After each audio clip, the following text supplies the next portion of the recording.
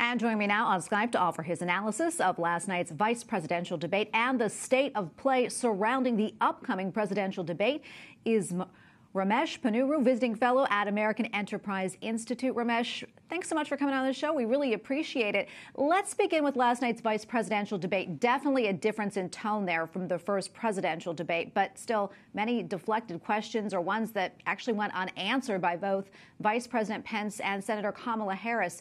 What moments stood out the most to you, and how do you think the candidates fared? Well, first of all, thank you for having me on EWTN, Tracy. I think that you hit the nail on the head. This was a debate that was marked by evasion, by refusals to answer the question. I think the traditional role of a vice presidential candidate is, first of all, to avoid doing harm to the presidential candidate. And that, I think, was taken so much to heart by these candidates that when in doubt, they just ducked the question.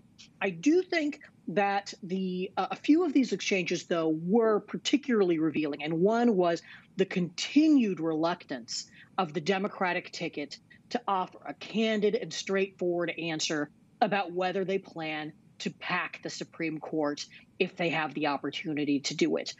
Biden was pressed on it in the presidential debate, wouldn't answer.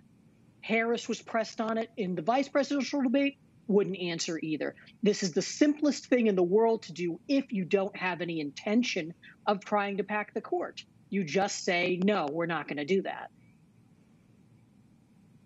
Ramesh, in your opinion, was either party, were they able to use last night to gain any traction with voters? And do you think the debate moved the needle at all?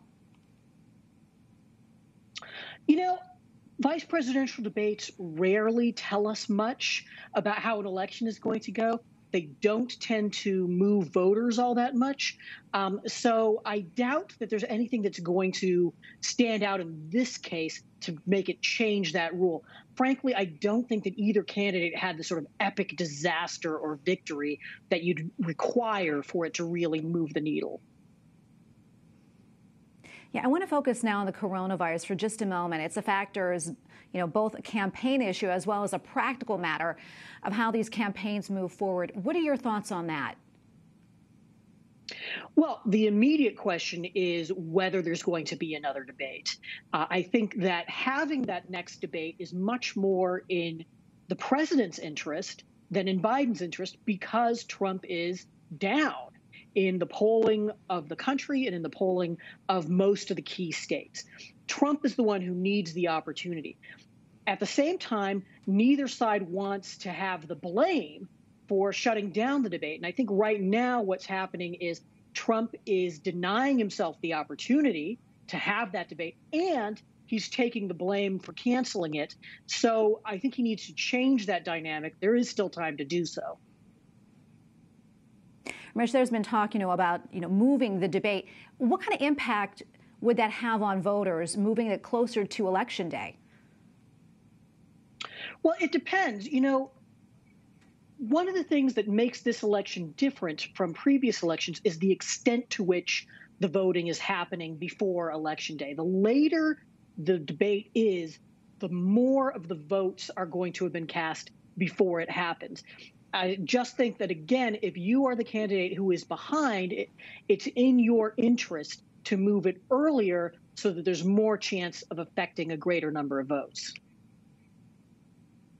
Ramesh, any final thoughts as we wrap up this interview about the debates and the election?